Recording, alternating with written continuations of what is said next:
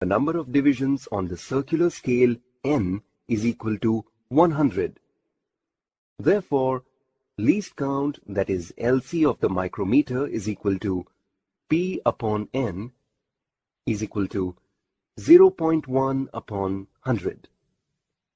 Hence, least count of the screw attached to the frame F1 is equal to 0.001 centimeter. Let us add some weight to the hanger so that the experimental wire becomes free of kinks. Call the hanger as dead weight as it is not taken into calculation. The screw attached to the frame is used to make spirit level horizontal. To avoid backlash, the screw should be rotated in one direction. Note the direction of rotation needed to lower or to raise the tip of the micrometer screw. Adjust the screw so that the air bubble in the spirit level is at the center. It means that the spirit level is horizontal. Note the readings on the main scale and also the circular scale D. Note these in Table 2. Observation number 1. Mass M equal to 0 as there is no weight added to the hanger. Main scale reading 0.1 centimeter. CS 71. Total reading 0.0171. Add a weight of 500 grams to the hanger on the experimental wire A. Wait for about 1 minute as the increase in the length of the wire occurs rather slowly. Observe, the bubble in the spirit level has moved from the center. Rotate the screw so that the air bubble in the spirit level is brought to the center. Note the readings when air bubble becomes steady. This is observation number 2. Add mass of 500 grams successively and note the readings 4 more times.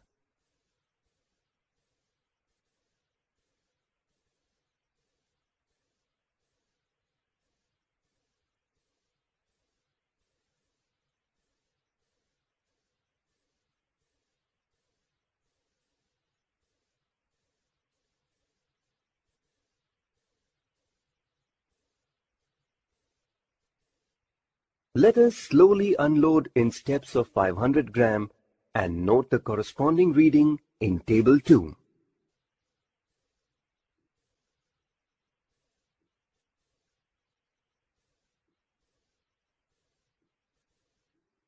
For mass M0, find the mean reading x1 of the two readings corresponding to loading and unloading. Similarly, find the mean of other reading corresponding to different masses. Now, we find the elongation E due to the mass M by taking the difference of mean reading corresponding to that mass from the reading corresponding to no mass, that is x1. Thus, elongation due to mass 500 grams is given by x2 minus x1.